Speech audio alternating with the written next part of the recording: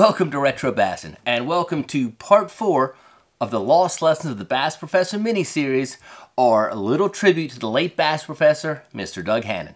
Today we're going to talk about the lures of the Bass Professor. I will show you some Doug Hannon creations from my personal collection, and we're also going to do a little flip through of this, a 1987 Burke catalog featuring the Doug Hannon Field Guide System. Retro bassin', kicking some ass and wearing rayon jackets. Thinking about Bill Dance, watching these fish prance through my Ray-Ban glasses. Ain't nothing better than 40-year-old lures coming off of Zebco 33.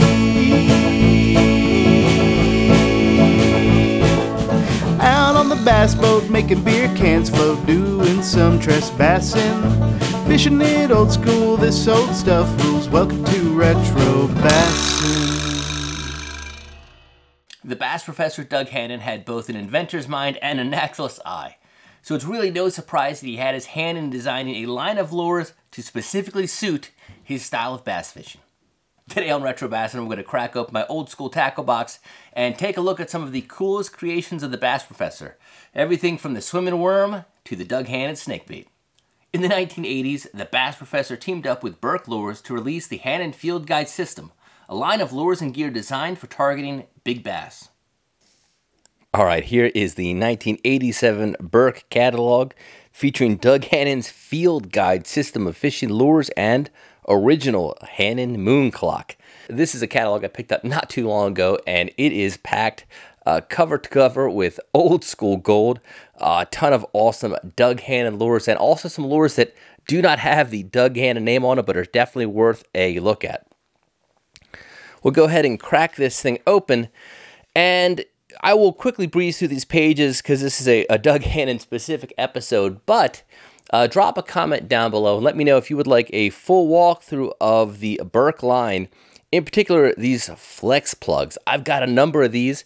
They are a really unique bait, and we're actually the basis, I think, for a lot of the Doug Hannon lures that we'll show today. So we'll flip through some of these pages.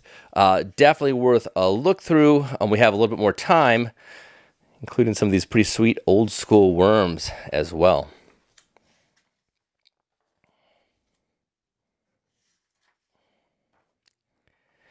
But here we go on page 13. We've got the Hannon Field Guide System for better bass fishing. Doug Hannon, inventor, author, naturalist, and master bass fisherman.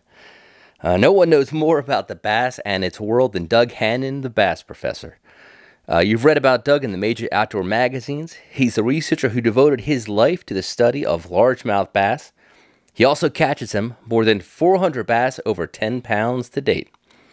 Now Doug Hannon has teamed up with Burke Lures to produce the Hannon system of products.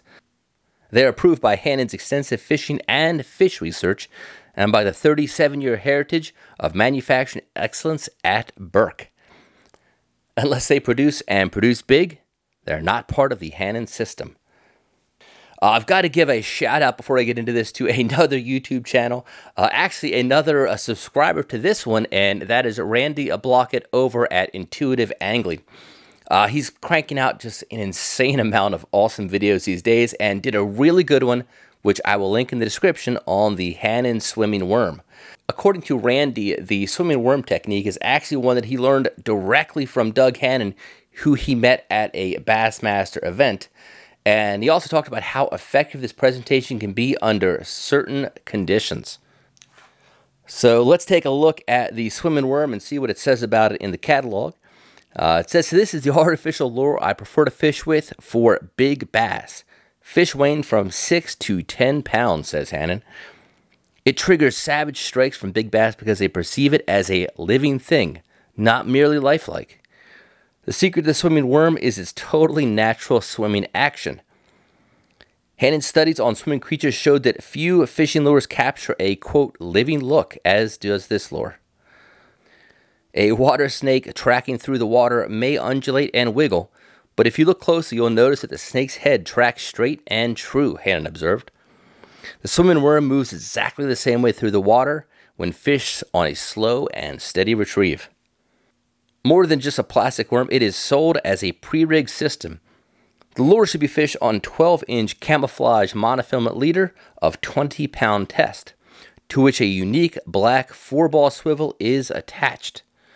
The other end of the leader is tied to a, quote, Hannon hook, a special compound curve 3/0 worm hook, which allows you to properly rig the worm. The Swimmin Worm is ideal as is for fishing in relatively shallow water, Hannon said. I like to fish around shorelines with sparse brush and grass, around old boat docks and other shallow areas. With the addition of a slip sinker or other weight ahead of the swivel, the lure may be fished at any depth. Far simpler than using a plastic worm technique, simply cast the lure out and retrieve it slowly so that it moves around the same rate and speed as a water snake swims. This is actually a bait that I've been on the hunt for some time, and I've not been able to locate any Doug Hannon Swimmin Worm. So, Bassin buds, if you've got a hot lead on where to pick up one of these, I will totally take it fishing. You can see here it comes in a 6-inch and also a 4-inch pre-rigged worm in a number of pretty much old school looking colors. I would say this thing looks pretty similar to some sort of little straight tail worm, almost like a jelly worm. But it's that unique rigging angle, if you can see, of how that thing is rigged that really promotes that unique action. All right, next page in the Hannon Field Guide System, we've got the Slinker. Slinks through cover with a lifelike action, and another Burke invention that I cannot seem to get my hands on. So let's see what it says about the Slinker here. For over 30 years, the sliding bullet sinker has been the most popular method of fishing a plastic worm, explained Hannon. But when fishing heavy brush, timber, or weeds, or when worming a drop-off, the worm weight tends to run up the line, causing you to lose touch with the lure and miss strikes. The typical solution, Hannon said, has been to peg a sliding sinker by jamming a toothpick in the sinker hole to make it stationary.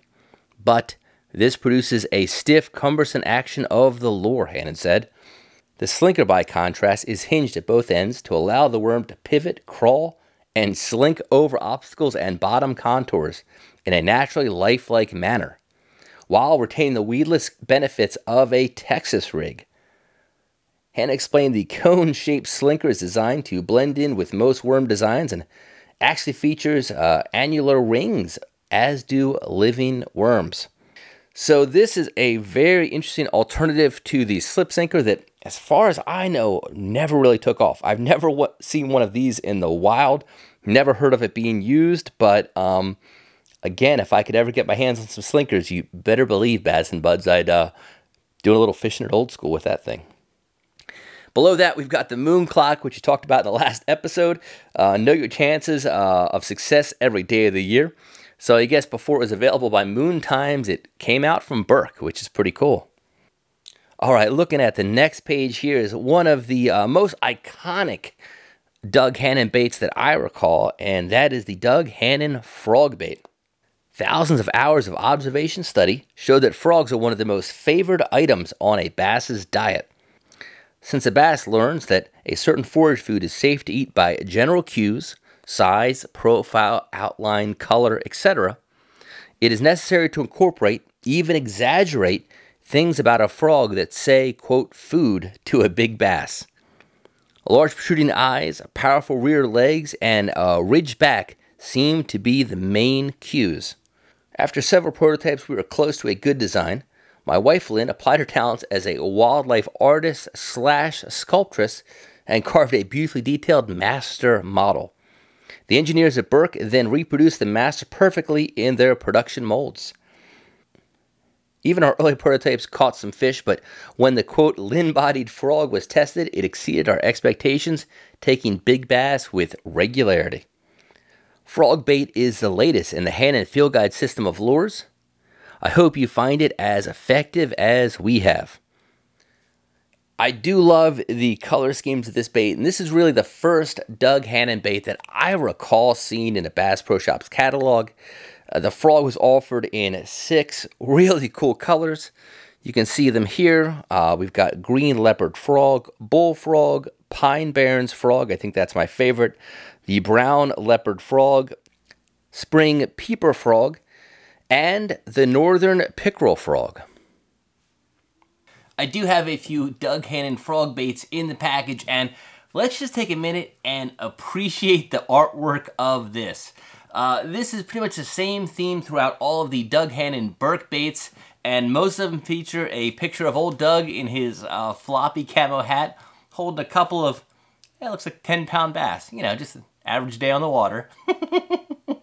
So here is the package for the Frogbait. You can see it says Frogbait there with a little Frogbait logo. And on the back of the package, it says Burke Lures and the Bass Professor present the Hannon system of proven big bass fishing products. Somehow or another, I found a lot of 6 of these, so I actually have one new in the package of each of the original 6 colors of the Frogbait, including this one, which is Green Leopard Frog, Bullfrog, Pine Barrens Frog, Brown Leopard Frog, Spring Peeper Frog, and Northern Pickerel Frog. I also have one of these loose, which is the one that I'll be fishing with next time we get these Doug Hannon baits on the water, and this one is that really cool Pine Barrens Frog. I didn't realize till I read the catalog that Doug's wife actually carved and painted these, so that makes this bait even more special, and yeah, if I can catch a bass on this, I would consider that a huge win. So looking at the bait, I have thrown this one before. I will say it floats pretty well. It's actually a foam bait, almost reminiscent of a hydrofoam grass frog from Strike King.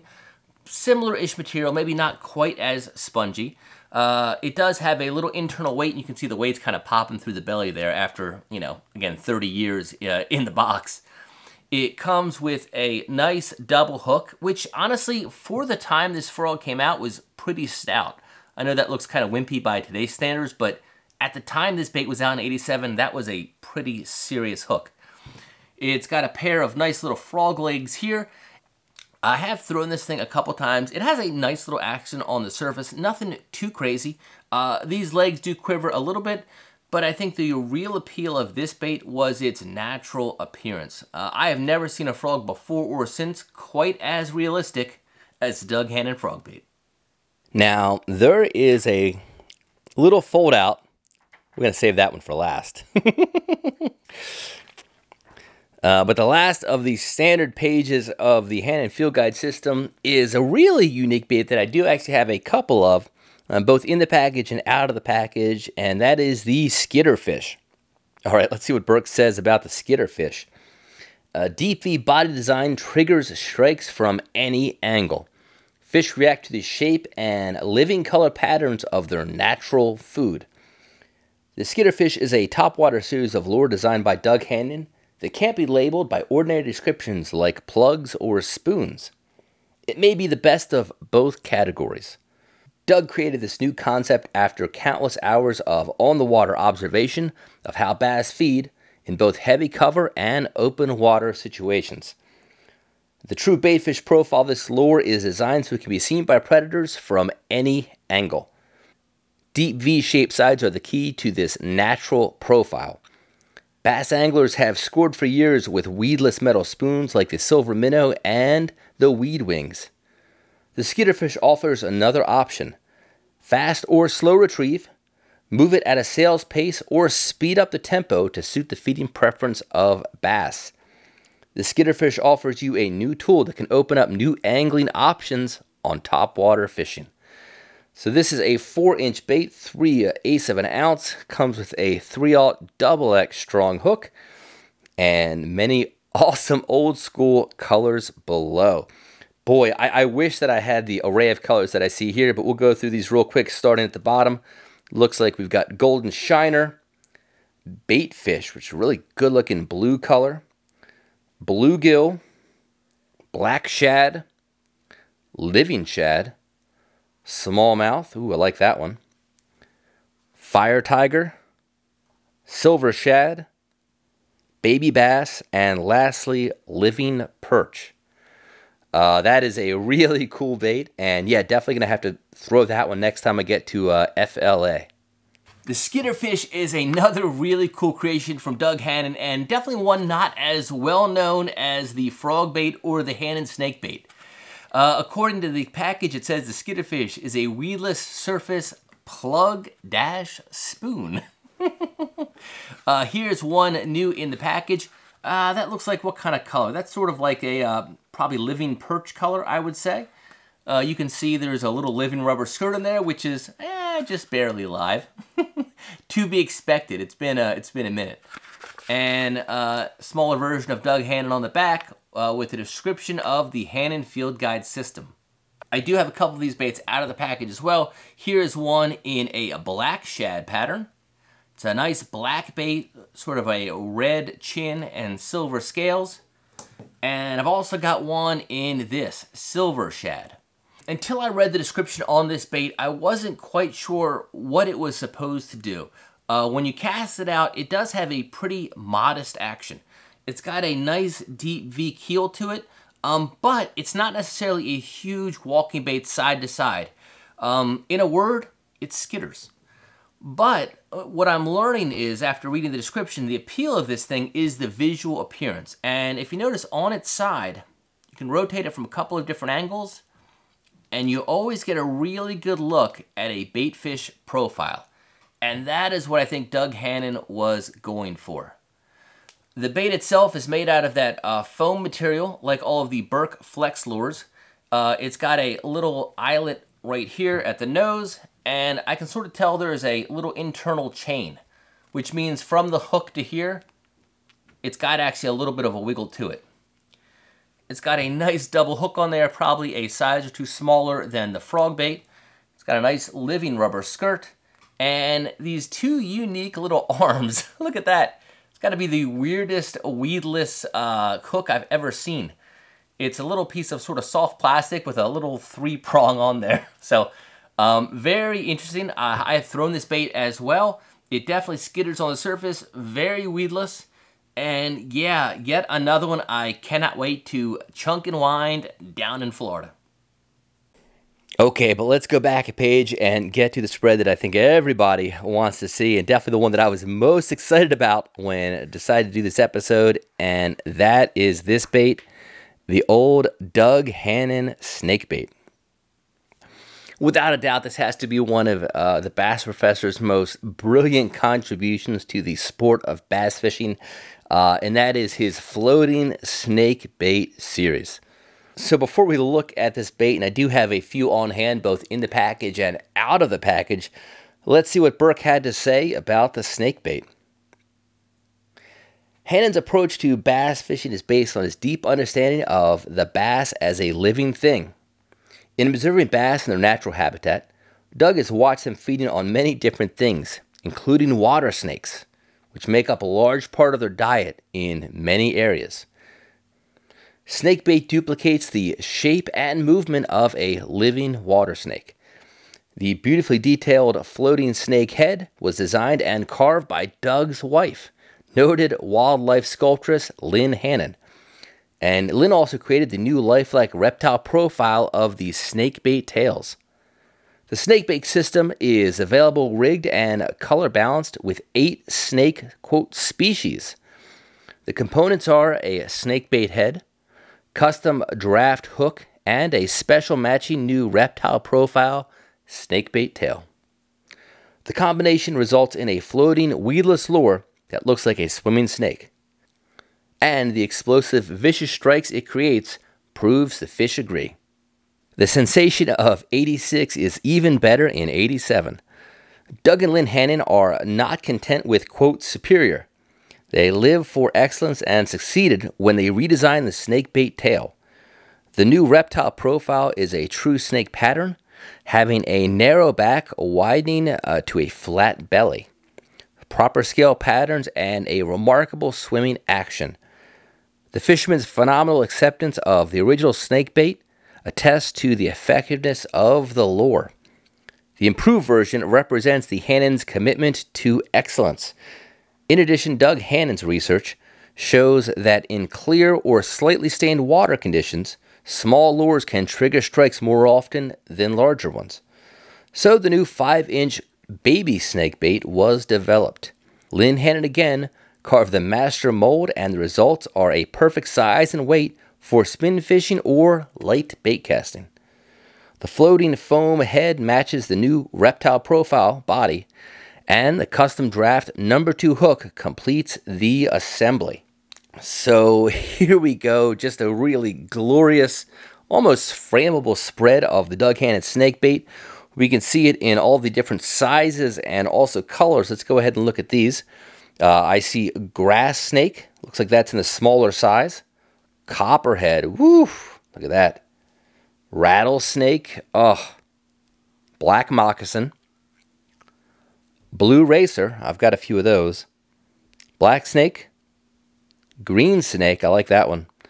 And red garter snake. And over here is a new snakebait fishing tip, which I don't think I know about, so I'm curious to see what this has to say.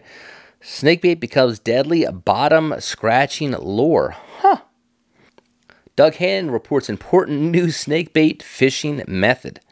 I discovered that combining the floating qualities of a snakebait with a pegged slip sinker or a slinker makes a deadly suspended lure that crawls over any bottom contour. It is highly visible to cover-oriented bass, much more so than a traditional slinker-worm combination. The best way to rig a sinking snakebait is to thread a short 12-inch leader through the floating head, tie a snap or swivel to one end and the snake hook to the other. Attach a slip sinker above the snap and peg it in place. The lure will now follow the bottom, crawling over but not through brush piles, logs, matted weeds, etc. When at rest, the snakebait suspends above the bottom, and upon retrieval, swims just overhead of whatever cover is present. Very unique way that I never thought of fishing the snakebait, but I might have to give that one a whirl as well. Without a doubt, my favorite Doug Hannon invention, and definitely one of the hardest to find, is this, the Doug Hannon Snakebait. It came in a single card like this with a little bit of plastic on it, and what you get in the snakebait kit is a snakebait head, hook, one tail already rigged up, and then 2 spares. Here is one in grass snake. This is the larger size. And I've also got one in this one, which is the blue racer. And here it is in the smaller size. And the smaller size just comes with 1 head and 1 little bait.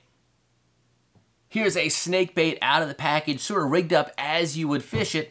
And there's 3 components to this. The first is the foam head.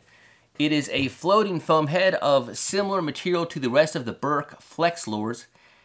It's got an awesome profile. I mean, that 100% looks like a snake head. The front, there's a little through hole, and it goes through to the back of the head itself. That is the first component. And if you're gonna rig this thing, the first thing you do is actually slide this up the line like a slip sinker. From there, you've got this, which is a offset hook with a snake bait trailer. And this trailer came in a few different forms. The first one is this, which is the wigwag worm from Burke. And in a later version, they changed this to make it look even more snake-like. So with the head slid up the line, we go ahead and tie this on. This is pre-rigged. You can rig this weedless. This bait has been around for a minute, so it's a little bit tough to keep it weedless. And then what you do is just slide the head down the line and pop it right on the bait like that. When you cast this, this 100% tracks like a snake. It will glide through the water, and yes, that head tracks true, just like Doug always preached, but this tail does anything but. And here's a tail from an open pack with the blue racer color, and you can see that the design of the tail, I guess in 1987, definitely changed. The actual worm, or rather snake itself, has a flat bottom and a triangular shaped back with some really nice snake scales on it. And the tail itself definitely has more of a snake-like pattern with I would say a little rattlesnake type tail right there, huh? Pretty cool. So that was the one addition to the snake bait. As far as the durability of this definitely feels like a more durable bait than the previous model that was just that wigwag worm. This one has, if you were just throwing this as a plastic worm, you would think it was almost too firm. I could see that. But if this is going to be your top water bait and these tails are hard to come by, and you only get 3 in a pack. I'm kind of glad that this thing is a little bit more firm. And while we're rigging up baits, since I'm going to be taking this guy on the water as well, I will show you how to rig up a snake bait from scratch, this one being of the blue racer variety. So first thing, I'll take off the snake head off the hook here. And you can see the hook definitely is a unique shape. I don't even know what to call that. It's almost got like a true turn bend here, but then a sort of long front section, which I think is meant to go up into the head of the snakebait lure. I'm going to go ahead and rig this with the tail facing upward. I think that's the way that Doug would do it. I'm going to go in at the nose, and you know what? Let's see how far back I want to go. I actually want a good bit of this hook sticking out there, so I'm actually not going to go back as far as you think I might. I'm going to go back about maybe 1/2 inch or 1/4 inch and come out the flat side of the bottom. Slide it up, and there we go. And then from there, I'm going to pre-measure and go in on weedless here. Nice. All right, so there, that is rigged up. That is as it will be. And I'm going to go ahead and put the head on here just for looks. And there is a snake bait rigged up. Man, that's a good looking bait. Now, while about 90% of this episode is dedicated to discontinued Burke Lures, it would be hard to talk about the Doug Hannon Snakebait without mentioning an as seen on TV rendition that he came out with a few years later. Here is a pretty cool kit that I picked up. It is the Doug Hannon Fishing Snake kit, and this is actually the first ever Doug Hannon Snakebait that I personally owned. It is a really cool kit. It comes with a DVD on how to use the snakebait. Unlike the 3-part system of the Burke snakebait, this one is made up of just 2 components, the snake itself and a hook. The snakes come in 1, 2, 3, 4, 5 different colors, and in the kit, you actually just get 1 of each. These are made of sort of an elastic material, sort of like some of those elastic swim baits that you get for saltwater that can, like, you know, catch 100 bluefish and not get destroyed. That's pretty much what these are made of. And it comes with, it looks like 4 or 5 different J-bend style hooks as well. So who even makes this bait? It's definitely not Burke. It was made by FishingSnake.com, distributed by NML Inc. in St. Cloud, Florida. So I'm pretty sure this was Doug's own company that he used to make this bait. It says the Fishing Snake, awesome lifelike natural topwater swimming motion. It floats, coils, swims, super for big fish in saltwater and fresh. That is the one big difference of this snakebait over the original, is it does come pre-coiled. You can see the bait itself, it's not just laid in there like that, it's actually molded in a coil. And if you take it out of here, it will return to that. But when you fish it, you pull it, that snake actually goes straight temporarily and then recoils into its original shape. It's actually a really unique action, unlike anything I've ever seen, and definitely a lot different than the original snakebait. Not sure if it's better, but it's definitely different. The back is pretty cool as well. What does it say about this? Awesome, natural, lifelike swimming motion, and so easy to fish. It says, congratulations, you now own my ultimate big fish lure, the Fishing Snake, seen on our TV program, Big Fish Secrets. Please follow these tips and hang on for explosive topwater action from big fish of many species. So what are we supposed to do with the Doug Hannon new and improved snakebait? Cast to the shore and slither into the water. Fish rocks, reeds, grasses, pads, stumps. Slow twitch, pause, twitch. Stop and allow the fishing snake to coil into its natural defensive posture. And it totally does that. Carolina rigging or Texas rigging is highly effective. Interesting. Use spinning reels for longer casts, outfitted with my new guaranteed tangle-free wave spin spinning reel, which surprisingly we didn't mention in this mini-series on the Bass Professor. Like all soft plastics, avoid high heat. Keep the fishing snake in a cool, hydrodynamically designed shape and scent. Do not leave in a tackle box, a truck, boat, garage. And do not mix with other soft plastics.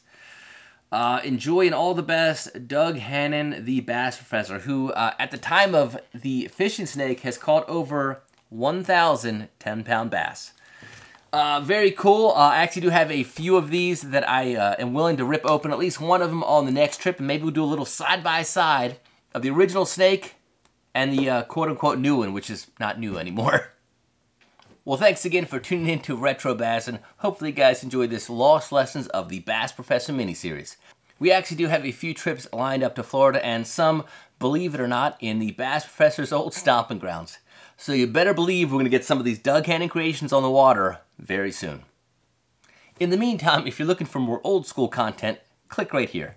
Otherwise, I'll see you right back here, same time, same place. And until then, keep the carpet side up, and definitely fish it old school. Fishing it old school, this old stuff rules. Welcome to Retro Bassin.